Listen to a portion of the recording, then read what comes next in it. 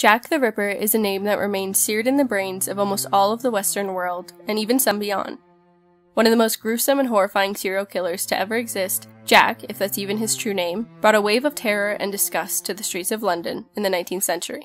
And somehow, even today, his identity remains a mystery. Nonetheless, theories run amok as to who the Ripper really was, and while some are quite outrageous, such as accusations that the famous Sherlock Holmes author, Sir Arthur Conan Doyle, was actually Jack the Ripper in his spare time, other theories are seen not only as quite possible, but in some cases, even extremely likely. So, let's take a look at some of the main suspects that just may have been the real Ripper. Initially, the London authorities believed that the first killing had been committed by one of the local gangs, and therefore failed to look for a potential suspect fitting the details of a lone serial killer until September of 1888, following the murder of Annie Chapman, who would become the second known victim of Jack the Ripper. Now, there were a few things to consider while looking for the potential perpetrator. For one, with each murder came growing speculation that the killer must be either a butcher or some type of medical professional. He, or she, clearly seemed to possess some level of anatomical knowledge due to the graphic actions that would be performed on the bodies of the victims.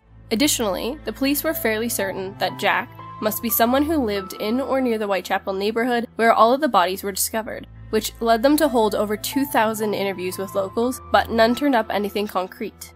Lastly, all of the Ripper's victims were escorts, which likely gave way to some type of hint in terms of a motive.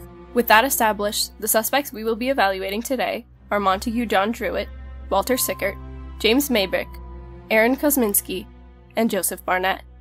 Montague John Druitt was a favorite suspect, in particular of one London detective by the name of Sir Melville Macnaghten.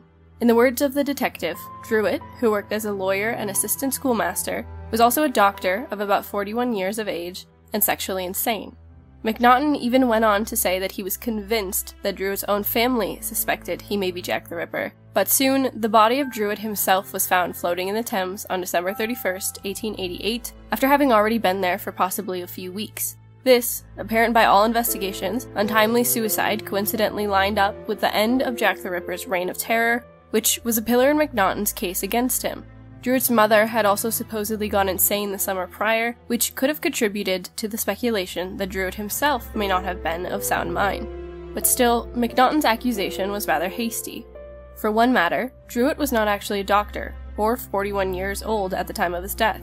Furthermore, Macnaghten believed that Druitt would have thrown himself into the Thames after his final psychotic act with the murder of Mary Kelly, but this was not the case, as Druitt continued to work both at the school and as a lawyer until the end of November, at which point he apparently got into some trouble with the school and was let go. So, in reality, it was likely this that pushed him over the edge, and the timing would have been no more than a coincidence in terms of the Ripper's spree ending at the same time as Druitt's life. And even though Druitt's own family supposedly suspected him of the murders, this was not even solid evidence nor ever proven, which altogether seems to clear the unfortunate suspect of any suspicion. Next, we have Walter Sickert. Sickert was an artist known for painting images of escorts, and allegedly including hints to the Ripper murders within them. He was also known to be intrigued by murder, including those by Jack the Ripper, and was no stranger to using it as artistic inspiration. An immigrant from Germany, Sickert was also believed to be impotent, which some suggest as a motive for the possible killer's targeting of hustlers. Furthermore, claims have been made that DNA evidence found on the letters allegedly written by the Ripper to the press matches that of Sickert, but alas, this wasn't strong enough proof to do much about, apparently.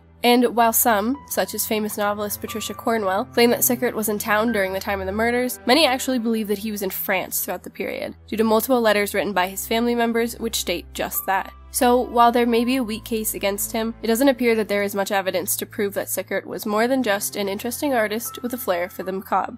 Yet, another common suspect was a cotton merchant named James Maybrick. Similar to our first suspect, the death of this one did line up well with the end of Jack the Ripper's ripping spree. But that's not the only suspicious factor about him. In 1992, over a century after the murders took place, a journal was suddenly found under the floorboards of the deceased merchant's estate that included a motive, timeline, and descriptions of the killings, signed itself as being written by none other than Jack the Ripper. This brought to light another piece of fascinating suspicion the next year in the form of a watch inscribed with the initials of all 5 of the Ripper's victims alongside Maybrick's own name, and the phrase, "I am Jack." Now, both of these have been highly scrutinized, and there have been some details found in the diary itself that many believe to be incorrect statements that were found from news articles, not from first-hand experience of the events. Furthermore, the man who presented the journal to the public, Michael Barrett, at one point confessed to forging the diary, yet he quickly retracted the confession, and his ex-wife later admitted that the journal was actually genuine and had been in her family for decades. Still, it is unclear whether either was telling the truth, and if either piece of evidence were to be fake, the entire case against Maybrick would fall apart. Aaron Kosminski was another name thrown into the mix as a potential killer. Kosminski was a resident of Whitechapel who, according to Detective McNaughton, became insane owing to many years' indulgence in solitary vices. He had a great hatred of women, especially of the prostitute class, and had strong homicidal tendencies. He was removed to a lunatic asylum about March 1889. This put Kosminski into asylums after the final murder, where he would remain until his death in 1919. Additionally, 2 senior officers on the case also suspected Kosminski to be Jack himself. And while not much is known about the man aside from the fact that he was a Polish-born Jew and at one point worked as a hairdresser, a man by the name of Russell Edwards claimed in his book about the case that the shawl of one victim, Catherine Eddowes, held mitochondrial DNA matching that of Kosminski's. But this is exactly where the case falls apart. Due to a negligent mistake made by the scientist who did the DNA testing to compare that found on the shawl to the relatives of Kosminski, it turns out that the match was in fact a very, very vague one. The scientist actually identified a matching gene mutation, but this mutation was the mutation 315.1c, not the mutation 314.1c that he thought it to be. The latter is only found in every 1 in 290,000 people, but the actual mutation on the shawl and in the DNA of Kosminski's relative is much more common, found in over 99% of people of European descent. This, coupled with the overall lack of concrete evidence, would likely let Kosminski off the hook. Lastly, we have a man by the name of Joseph Barnett. Possibly the most compelling of all cases, Barnett either was the Ripper or was plagued by not-so-happy coincidences. For starters, Joseph Barnett was almost a perfect match for the physical description of the killer that had been given by multiple witnesses. Additionally, many of his friends referred to him, Joseph, as Jack. A very strange fortune, if nothing more. And while these details already seem quite convincing, they are only the tip of the iceberg. Joseph Barnett, unlike some of the other suspects, was quite familiar with the Whitechapel area, having lived in almost a dozen dwellings throughout the neighborhood, and most peculiarly, living in the same home as Mary Kelly, the final Ripper victim, until right before her death. Barnett was also believed to be in love with Kelly, and was deeply bothered by her decision to work as an escort to help make ends meet.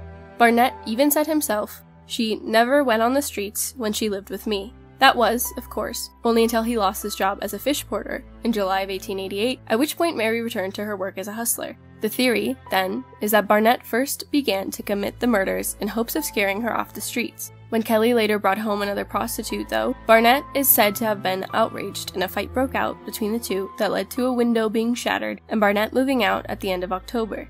10 days later, Mary Kelly was found dead in her apartment, apparently having been murdered in her sleep and with her door still locked. This alone leads one to believe that the killer may have had a key of his own, which immediately puts the spotlight on Barnett. The only catch is that the motive for Barnett to kill Kelly is slightly unclear, especially since it is believed that the two were back on good terms after Barnett had left on the night of the argument. Nonetheless, there is one more detail to the suspect that fits the other murders, and that's the fact that Joseph Barnett was a fish porter, meaning that he had extensive experience with boning and gutting fish, and therefore just may have had enough anatomical knowledge in general to explain the oddities of the other graphic murders. And Mary Kelly was the final victim.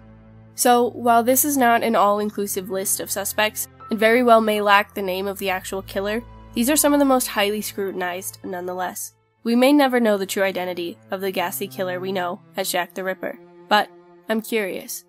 Who do you think it was?